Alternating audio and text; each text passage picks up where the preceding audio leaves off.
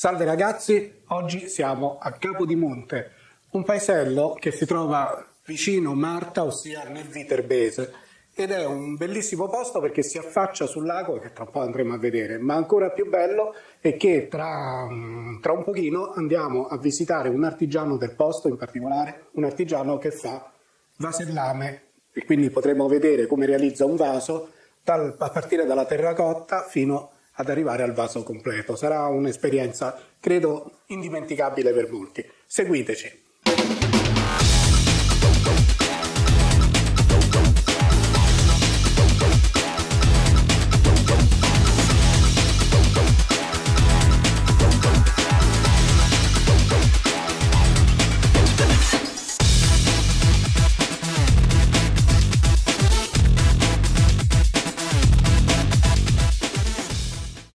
Cominciamo questo primo tragitto guardando quello che è il punto clou di Capodimonte, in particolare questa rocca che si chiama, come si chiama, professoressa? Rocca Orsini, perché prende il nome appunto dalla famiglia che trasformò questo avamposto inizialmente militare, e quindi come quasi torre di controllo, in una invece dimora principesca tra il XIV e XV secolo. Come vedete la professoressa mai si smentisce. Ma a me, più che questa rocca, qui la professoressa sicuramente mi frustrerà per quello che sto dicendo, ma io sono più attratto da questa meravigliosa veduta del lago. Guardate che spettacolo! Infatti la particolarità sta proprio in questo, che praticamente sorge su una zona, su un promontorio, denominano quasi vulcanico perché appunto ha radici nel lago, ed è una posizione proprio strategica e meravigliosa. Infatti lo vedo, perché poi è... Su tutti i lati, tutti i lati, infatti qua stavo vedendo che mentre di là vedevamo il lago, ebbene qui riusciamo a vedere il porto di Capodimonte, guardate che meraviglia. E poi l'ho detto già almeno 2 miliardi di volte, ma quello che io adoro è quando ci sono i riflessi della natura nell'acqua. Vedete questi bei riflessi che si creano e danno proprio il senso di un quadro, di un bel dipinto. E poi ci sono anche tanti belli animaletti dentro, vero Paoletta? Beh, tante anatre, con il collo verde smeraldo. Sì. E poi ci sono, vedete, tutta una serie di barche, perché qui poi, soprattutto d'estate, vengono tante persone che con la barca si divertono a circumnavigare il lago. Ma poi ci sono 2 isolotti all'interno, che adesso da qui non si vedono, ma che poi dopo andremo a vedere. Ci sono 2 isolotti, sono isole private, quindi non possono essere visitate, quindi anche andando con la barca non si può accedere, però i proprietari dell'isola, se uno fa una richiesta, ecco qua che suonano le campane. Anche qui siamo accolti dal suono delle campane, perché anche qui ci aspettavano, e quando vedono la troupe di Viaggi in Allegria, le campane suonano, il paese è in festa, sparano i fuochi d'artificio e tutta una serie di cose che, diciamo, festeggiano il nostro avvento. Andiamo avanti.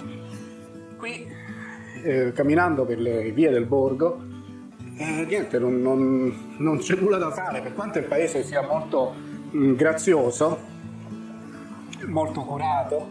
Guardate che belle le abitazioni, sono tutte, diciamo, affrescate da poco, quindi sono pulitissime, e poi c'è da dire che qui ovviamente non c'è smog e di conseguenza tutto si mantiene intonso.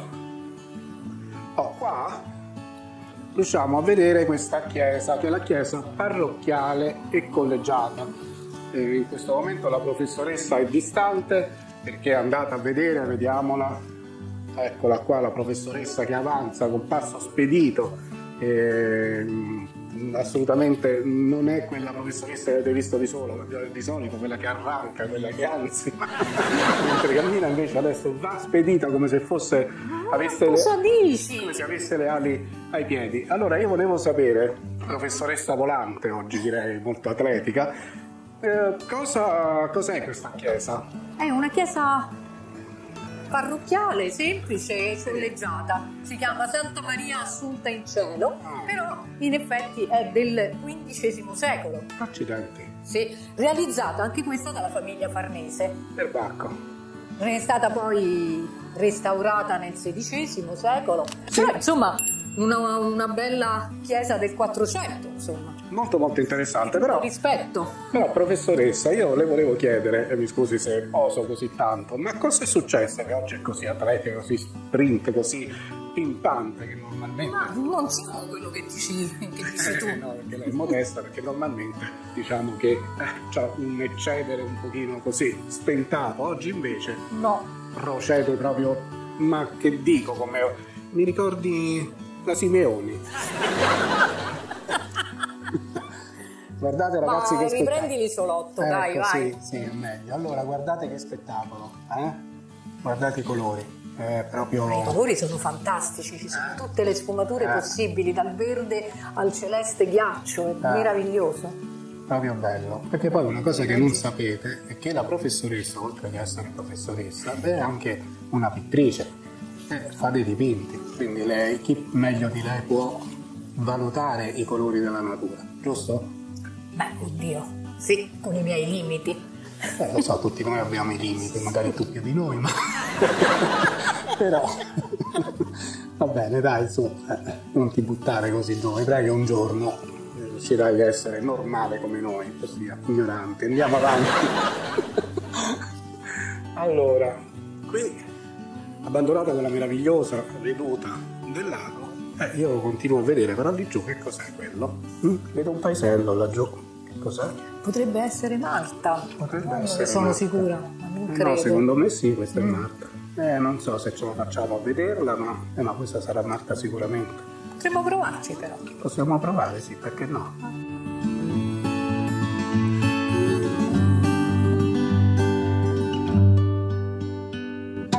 Ed eccoci qui ragazzi, in effetti quello che avevamo detto era giusto. Quel paesello che vedevamo a distanza, bene sì, è proprio Marta. E ora siamo arrivati. Qui c'è, che cos'è questa, professoressa? È la torre dell'orologio. La torre dell'orologio. Questa è posta proprio alla sommità del borgo medievale. Ah, che bello. È come svetta imponente per oltre 15 metri. Ben 15 metri.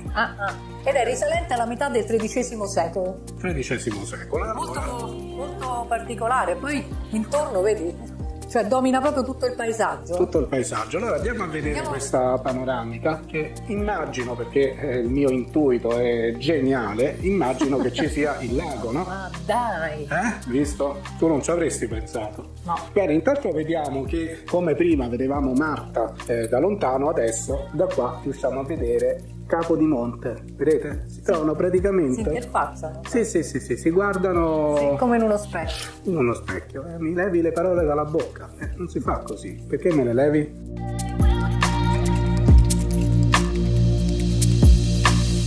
Ecco, proprio per non sbagliare, perché uno dice magari uno si sbaglia, qui hanno proprio scritto Marta, ecco. Qualsiasi dubbio è stato tolto. Ci troviamo inequivocabilmente a Marta. Allora. Belli tutti questi tetti Sì. del borgo medievale. Guardiamoci questa bella panoramica del lago.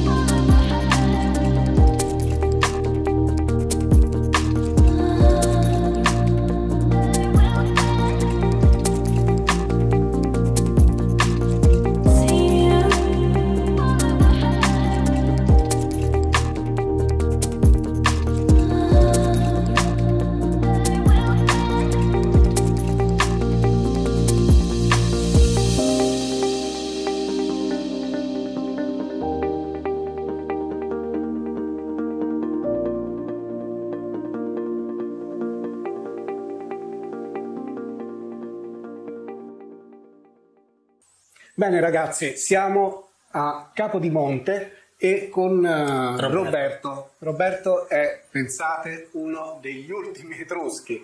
Perché gli ultimi etruschi? Perché fa quello che facevano gli etruschi tantissimi anni fa, ossia del vasellame. Ovviamente questo non è l'originale, perché gli originali sono nel museo etrusco a Tarquinia, però lui usa le stesse tecniche che usavano gli etruschi tantissimi anni fa, giusto? Sì, sì. Come sei arrivato a questo lavoro? Beh, diciamo che nascendo qui a Capodimonte, una grande città etrusca come Bisenzio, che si potrebbe pure definire città dimenticata da tutti perché è stata sempre presa da Vulci, stanno sorpassando Vulci, Tarquinia, Cervetri, Vitruviano, cioè tutte le città. Invece ora ci stanno studiando che piano piano sta a emergere come città importante anche questa qui che c'è in Italia. Anche perché poi la città di Capodimonte voi l'avete già vista, è meravigliosa, avete visto il lago, avete visto tanti bei squarci di panorama. Allora ragazzi, vediamo un po' come si fa un vaso da zero, perché sono sicuro che siete molto curiosi di sapere come si fa uno di questi. Prendiamo sempre un pezzo d'argilla. Quindi adesso prende un pezzo di argilla, vedete? Con che cosa l'hai tagliato? Un filo di nylon questo, che potrebbe essere qualsiasi filo di cotone, qualsiasi... Con quel filo di nylon ha tagliato un pezzo di argilla. Questo pezzo, mi vuoi far credere che diventa un vaso? Ci proviamo, sì. Certo ci diventa.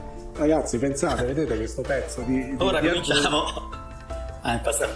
Guarda, vedete, lo impasta come fosse una pizza. Uguale. Quindi diciamo che la tecnica è quella che avete visto chissà quante diciamo volte. Che si impasta per togliere le bollicine dentro, perché sennò se rimangono in cottura esplode il vaso proprio.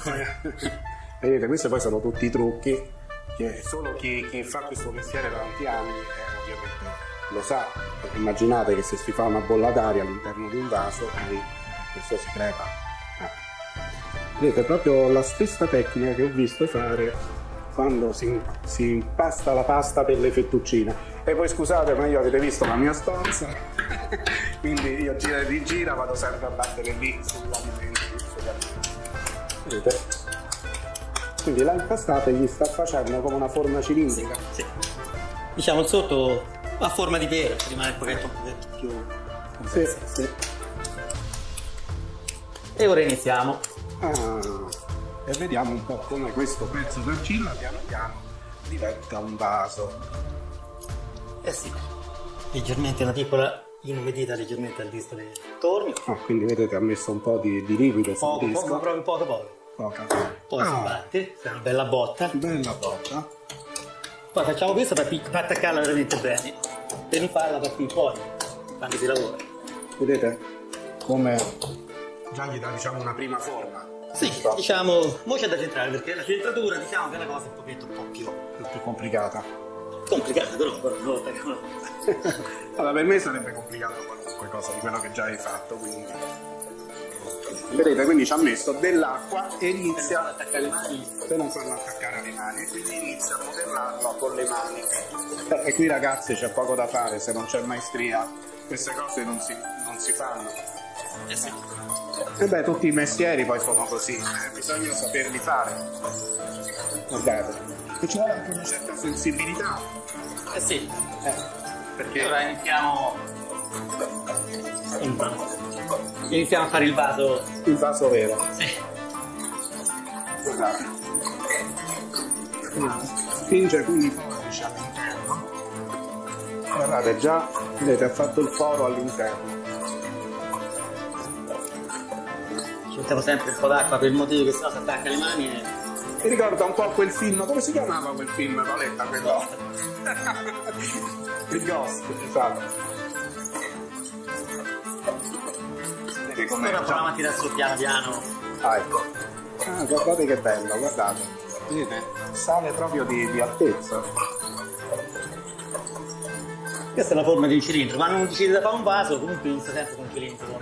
Quindi la prima cosa è la forma di un cilindro, poi uno, secondo che vaso deve fare, fa una brocca, un piatto, però così il piatto è già più complicato. Ormai deve essere già diverso. Deve essere diverso, però noi eravamo partiti dall'idea di fare un vaso. Lo tiriamo ancora su un pezzettino, non è che ce ne su. Guardate, è incredibile perché sembra impossibile quel cubetto di creta poi potesse già venire qualcosa del genere. Vedete, inumidisce sempre le mani, come mi ha detto prima, per evitare che la creta si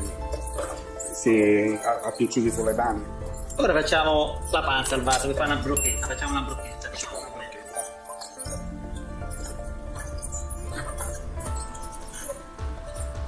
Guardate come sta prendendo già la bombatura.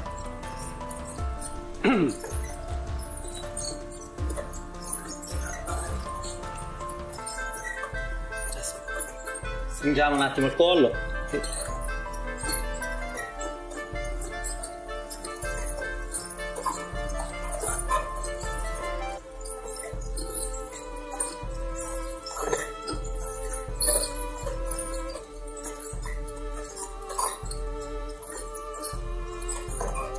Ora usiamo per pareggiare bene sopra la spina di istrice. Oh, adesso che cos'è questo che ha preso? Questa è una polio di spinosa o di istrice. Quindi è proprio una spina di istrice. Sì, sì.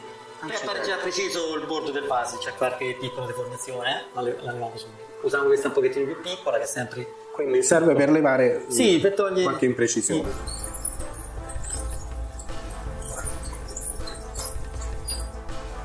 Vedete proprio lo taglia... ha levato proprio un pezzettino, un pezzetto del bordo, diciamo. Sì. Bene. Vedete ragazzi, è tutto fatto con le mani, quindi ci vuole maestria, ci vuole sensibilità, perché senza queste due caratteristiche il vaso non viene, perché io sono sicuro che se mi ci metto a farlo, vabbè, penso che farò un gran casino. Beh, all'inizio, proprio all'inizio non è proprio semplice. Non è semplice. Beh.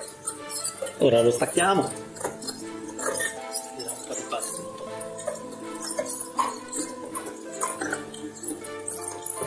Quindi adesso lo stai staccando dalla... Gli levo un po' di base sotto. Un po' di base. Un po' fuori. Sì. Poi faccio così, sempre con la spina di istrice, diciamo. Sì. E poi lo stacchiamo col filo. Ma cosa fai? Vai a caccia di istrici? No, ma questo se uno va in campagna lo trovo tanto. Si trovano tanti. Sì. Sì. E questo adesso lo togliamo, mettiamo su. Questo diciamo è fatta la prima fase questa. Quindi questo è il vaso appena creato. Vedete? Dopo che il vaso è stato forgiato, aspettiamo all'incirca una giornata. Una giornata addirittura? Sì. E deve raggiungere una durezza che si chiama durezza cuoio, in modo tale che con lo strumento apposito si rifinisce il vaso, in modo da dargli la perfetta forma e aggiungere poi le anse, che sono i manici del vaso. I manici del vaso, quindi bisogna aspettare che si secca sostanzialmente. Se non si secca, ahimè, non si possono mettere i manici. Bene, adesso abbiamo visto come si fa un vaso, ma il vaso che adesso voi vedete ovviamente è fresco. Nel senso che è ancora morbido, non si può decorare, giusto? Giusto. Ecco, quindi ovviamente come è stato detto, il vaso ha bisogno di un giorno per raffreddarsi, ci vuole un giorno per seccarsi e ovviamente noi non possiamo stare qui un giorno, anche perché sennò Roberto con tutta la pazienza ci butta fuori a calci. Allora che cosa facciamo? Roberto ha già preparato dei vasi già essiccati in modo da poterci far vedere come si fa la decorazione del vaso. Ok, bene, adesso Roberto ci fa vedere come si decora un vaso. Questo vaso in particolare, vedete? È un vaso come quello che abbiamo visto realizzato dalle loro mani, però questo è già secco, quindi può essere trattato con la decorazione. Da cosa cominciamo? Cominciamo con la rifinitura del vaso. Adesso è così, ma prende tutta un'altra forma. Quindi addirittura prenderà un'altra forma. Sì, qui molto. Ora lo appoggiamo sul tornio, lo centriamo bene. Quindi la prima cosa da fare è centrare. La centratura, sì. È bene chiaro, perché se non è centrato. Diciamo che è quasi centrato, adesso lo spostiamo 1-2 mm proprio nell'interno verso di me. Quindi ho fatto quel cerchio per vedere se la distanza. Vedete? Cerchio che poi con le dita magicamente sparisce. Adesso ne fa un altro. e vediamo se lo soddisfa. Ma può andare, pure c'è un leggero spostamento. Forte, giusto? Sì. È tollerabile, allora andiamo avanti. E adesso lo fissiamo. Si fissa con l'argilla, una dita dalla parte opposta, così mette l'argilla per il fatto per farlo muovere più di tanto. Certo, quindi lo fissa, vedete, con questi pezzettini di argilla, in modo tale che durante la lavorazione non vada a spostarsi. E quindi quella centratura che è stata fatta rimane durante la decorazione. Sì. Ora prendiamo l'attrezzino giusto. No, in tutte le cose ci vogliono gli attrezzi giusti.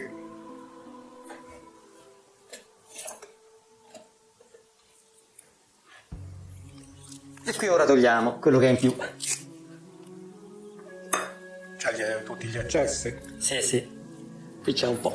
Per fare un esempio. Vedete, sentite, quando si sentono questi rumori delle macchine, sembra un po', ci si può immaginare com'era anticamente. Certo, allora non c'erano i motori, erano a pedali, però il rumore probabilmente, questi cicoli erano gli stessi. Quindi pensate quando si passeggiava le vie di paesi medievali, che si sentivano tutti questi rumori di torni, di scalpelli, anche quello fa calare un po', ci fa calare in quello che è un'ambientazione dell'epoca.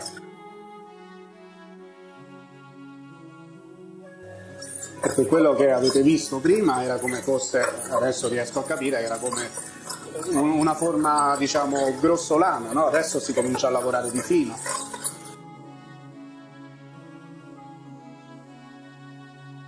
Diciamo, questo tipo di tornitura, che quando si lasciano, diciamo, tutti questi cerchietti qui, è sul tipo medioevo. Mentre gli etruschi ce l'avevano proprio para come... quindi nel medioevo avevano queste forme così concentriche della base, mentre gli etruschi no, erano completamente lisci. Beh, ed anche questo è importante. Così, gli antichi etruschi. Gli etruschi invece era proprio liscio. Sento ancora quanto con le dita si va a fondo parecchio, quanto si può levare, qui ancora possiamo levare in modo che viene il piedistallino. Sì, come dicevo prima, non basta la maestria delle mani, ma ci vuole anche la sensibilità delle dita per poter capire quanta argilla va tolta, perché se ne si toglie troppo si fa il buco. Sì. Già.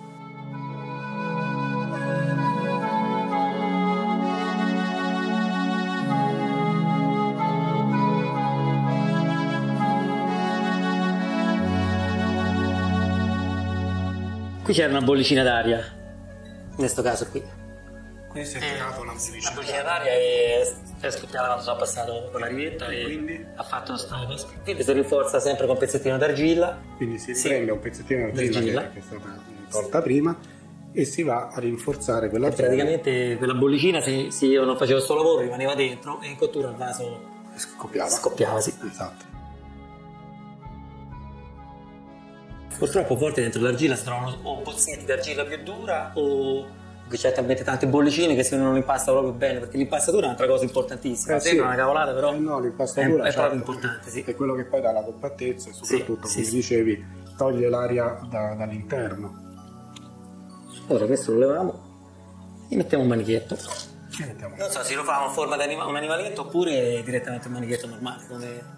Io non ho preferenze. Come ti lascio massima libertà di azione. Che di che è un animaletto, ce lo mettevo? Arieti, facciamo un arieti. Dai. Anche perché è classico degli etruschi come.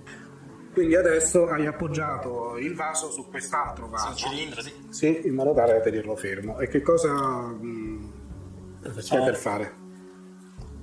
Come manichetto facciamo un arieti. Che è classica degli etruschi dell'VIII secolo, non l'VIII secolo. Ah, bene. Quindi ci farà un bel manico a forma di ariete. Vediamo. Tornando al discorso culinario, è come se stesse facendo gli gnocchi. Sì. Questo si chiama colombino perché i primi vasi sono stati fatti dall'essere umano, è stato fatto con la tecnica colombino, si chiama così. A colombino.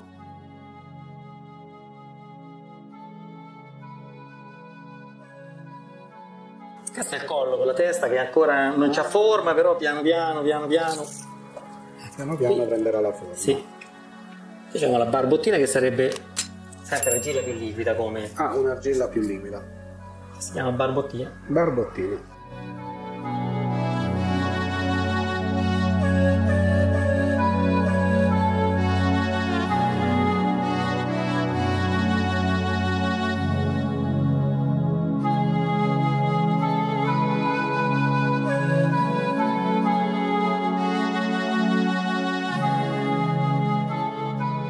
Piano piano comincia a prendere la forma dell'animaletto. Ah, ecco qua. Sì, e quelle sono le corna. Vabbè.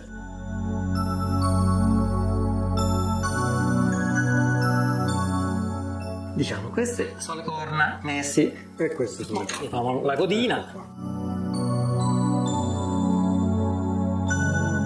Poi anche qui ci mettiamo la barbottina perché sempre è un buon collante, anzi, sì, preciso proprio. Invece della colla usa sempre argilla molto liquida che quando si secca fa lo stesso effetto della colla, ma non ha aggiunto del materiale extra.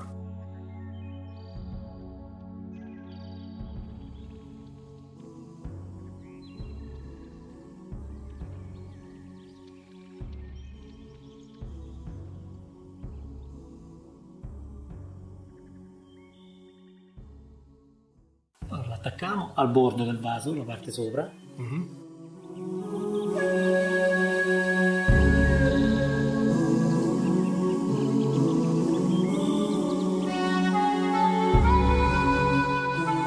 Sì, facciamo un mini colombino per tenerlo proprio fermo alla base dei piedi, diciamo. Sì. E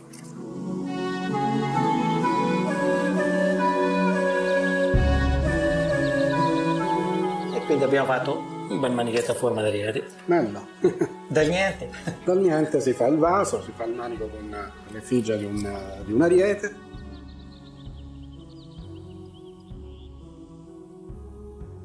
Bene Roberto, quindi dopo aver visto come fare quel vaso, mi stavi dicendo che poi diventa nero? Sì. Incredibile questo, perché ragazzi, non so se vi ricordate, non so, ecco qua, noi l'abbiamo visto fare dalla maestria delle mani di Roberto, ma alla fine è grigio. Ora come fa a diventare nero? Allora, nero è il classico colore del zucchero, fatto solo dagli etruschi praticamente, che hanno iniziato, secondo qualche vaso è stato trovato a Cervetri nel 780-70, parliamo sempre avanti Cristo, e sarebbe un tipo di cottura chiamata cottura ossido-riduzione, perché i vasi non devono prendere aria per niente. Non devono prendere aria. Allora, non prendendo aria, quando nel forno vengono messi dentro i sigillati, praticamente io uso sti fogli, la foglia del leccio, però qualsiasi pezzetto di legno va bene, che funziona, le foglie rimangono intere pure che sono state dentro il forno. Praticamente a 830 gradi che succede? Che il forno è sigillato, praticamente la fiamma non c'è, e le foglie che sono dentro fanno tanto fumo, ma che il vaso, essendo incandescente, se l'assorbe. Quindi in pratica quel nero sarebbe il fumo che fa queste foglie? Sì. 800 gradi, quindi 120-30, sì, così. 820-830 gradi in questo forno sigillato senza fuoco, e queste foglie che bruciano. No, non bruciano, fanno solo fumo. Tipo carbone. La tecnica del carbone. È proprio tipo carbone. E questo fumo denso, immagino che fa, viene assorbito dal vaso, e il vaso alla fine diventa nero, pasta nera. Diventa così, nero. Quindi non è colorato. No, assolutamente niente. Poi la lucidatura del vaso, adesso vediamo questo qui che è crudo praticamente, si fa con la pietra. Adesso ci sono, la lucidatura. Sì, si chiama steccatura in gergo, diciamo. Che qui si vede che il vaso diventa proprio lucido come... con questa pietra. Sì, più è lucida la pietra e più diventa lucido il vaso. Vedete? Sì. Io la facevo con questa pietra qui prima, poi dopo. Poi sei passato... Sì. Vedete? Una pietra in realtà molto liscia. Liscissima, perché è proprio del liscio a mano che... E quindi passato sul vaso, vedete, con tanta pazienza. E questi sono tutti i vasi, se uno vuole vedere proprio Ecco, il vaso lucido bello nero, se no diventa opaco e non... Invece sono l'ovale lucido e allora deve essere passato. Poi dopo c'è, diciamo, se dentro il forno a volte può succedere che passa un po' d'aria, il vaso diventa nero con le sfumature grigie, mentre se si mette il materiale di legno o foglie abbastanza umide diventano un bucchero un po' argentato, che loro, gli etruschi, hanno imitato il bucchero perché sembrava ferro, metallo, quindi siccome il metallo all'epoca era abbastanza, non era per tutti, e allora hanno creato questo vaso che se non lo guarda bene sembra pure metallo. Sì, sembra metallo in effetti, vedete, un piccolo espediente per simulare il metallo, evidentemente all'epoca era prezioso. Bene ragazzi, allora abbiamo visto, pensate come si fa un vaso dall'argilla fino ad arrivare a un prodotto finito, e Roberto ci ha svelato delle varie tecniche. L'allieva Elena ci ha fatto vedere che sta lì per superare il maestro, è quasi al punto di farlo, e allora non rimane che salutarci, salutare la loro gentilezza, ma se qualcuno volesse comprare questi vasi, dove può andare? Vi aspettiamo a Toscana con la prossima apertura di un nuovo negozio e si spera alla fine di questo mese. Allora quindi ragazzi, vi accogliamo a Toscana. Sì, se volete acquistare questi vasi, che sono veramente una riproduzione fedele sia di vasi etruschi sia di quelli medievali, non vi rimane che dalla fine di marzo in poi di andare a Toscana, proprio la via principale, via Roma, e troverete il negozio di Elena, che mi hanno detto tra l'altro che è anche molto molto bello perché all'interno è tutto decorato, quindi sarà un piacere anche per gli occhi. Ragazzi, noi chiudiamo il nostro video qui e ci vediamo alla prossima puntata. Ciao! Ciao! Ciao! Ciao! Ciao!